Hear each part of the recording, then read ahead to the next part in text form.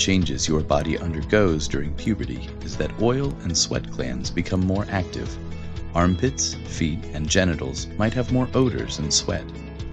This video will give some hygiene and washing instructions for kids and teens who have an intact penis. Intact means that the layer of skin that covers the tip or glands of the penis was not surgically removed. You have all the normal parts of the penis you were born with. Removing the foreskin is called circumcision. When you are intact, the normal covering of the end of your penis works to protect the glands from rubbing against clothing or becoming dried out. It was designed that way for a reason. When you're born, the foreskin is tightly fused to the glands. As you get older, the foreskin loosens from the glands and you will be able to retract, or pull back, the foreskin. When you retract, you'll see the glands and the inside of the foreskin.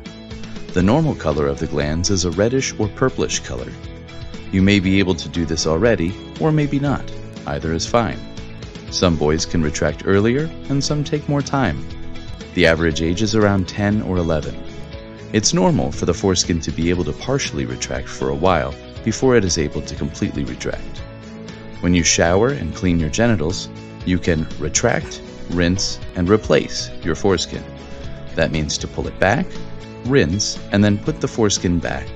Soap can be used other places on your body, but plain water is best for the glands and inside of the foreskin.